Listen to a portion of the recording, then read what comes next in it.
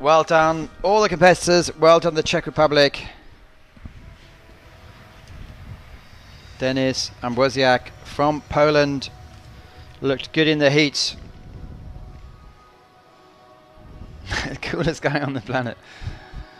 And there's Ed McKeever, who is the Olympic champion. Had a bit of time off after that in 2013 and building up to it again this season. Was only second in his semi-final. There's the chap I was talking about you before, Marko Dragosavljević. He's had some great European results last season and has a fairly unique eye in the water style.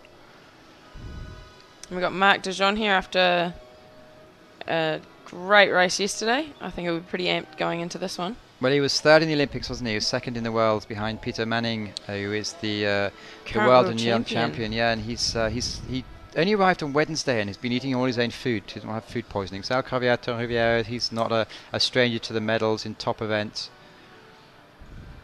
Miroslav Zetko, perhaps the newcomer to this. We'll have to see how it lands out. And Cesar from Ecuador. Well, he's been around an awful long time, medal. I think he's got a truck driving license, so he's actually born in Argentina and representing Ecuador, but he's been for the last many years, he's been there or thereabouts. Looks like we're getting ready for a start now. This first stroke will be key for everybody. That's the chap who's the incumbent world champion. I think we might be looking at the middle of the field here for the finishes. McKeever 3, Serbia 4, Canada de Jong 5, and Sweden. Here's the picture on Manning. And Morocco looks like Marko Dragosavljević had a fantastic start. And Lithuanian lane number 2 is absolutely flying. But de Jong's coming back in lane number 5. At the moment, it's neck and neck. They're coming past us. I think Lithuania is just holding them off. Is he going to make it? Well, it's coming back to 50 metres to go, and it's Canada, it's Lithuania, but at the bottom, Cesar Desara is coming through, Manning's coming through, Canada's slightly leading at the moment with Mark de Jong. They're moving into the last few seconds. And it looks like Canada could be taking it out. Canada's won it, easily. And they've got it. What an awesome finish. Well done. He's finally, all the hard work. He retired briefly after the, I believe, the Beijing Olympics, and then suddenly came back and thought, I'd prefer to do this and be in an office. And what a fabulous, clear victory in the end. Yeah, absolutely. Lithuania just died off in the end, but what a fantastic start. It was an amazing start, wasn't it? He was a couple of metres off.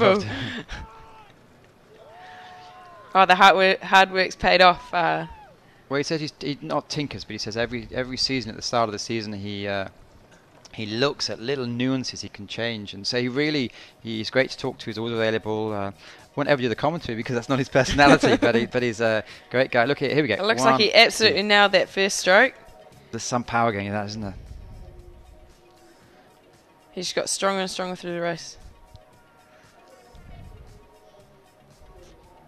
Mark de Jong, world champion, 2014, K1, 200 metres.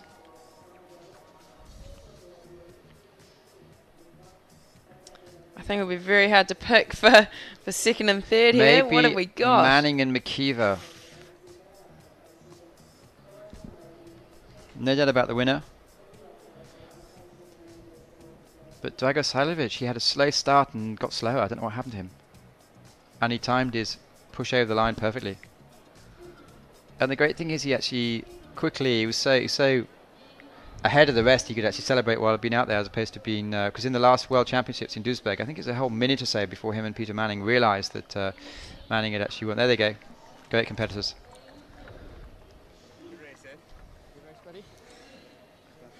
That might be the 3.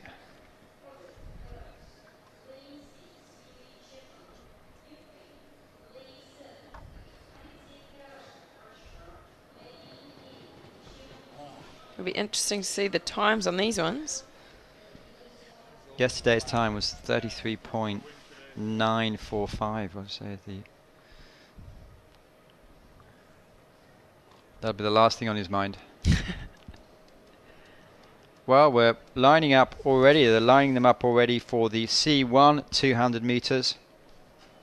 And we're looking at Yuri Shaban, who's he turns up sometimes. He is the Olympic champion.